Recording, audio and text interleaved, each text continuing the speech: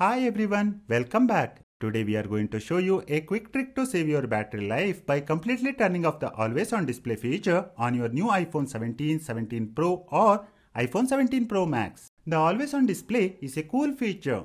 But if you are like most people, you want to maximize your battery. When the always on display is fully active, it typically drains around 1% of your battery per hour. That might not sound like much, but it can make a noticeable difference by end of the day.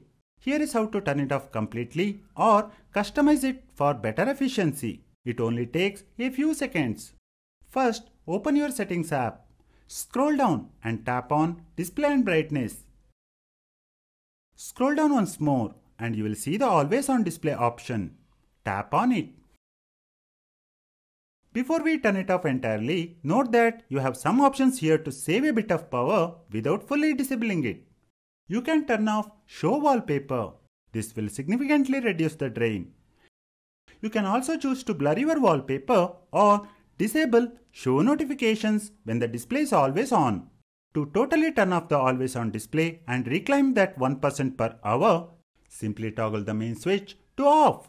And that's it. Your iPhone screen will now go completely dark when locked, giving you maximum battery life throughout your day. If you found this quick guide helpful, please hit that like button and subscribe for more iPhone tips and tricks.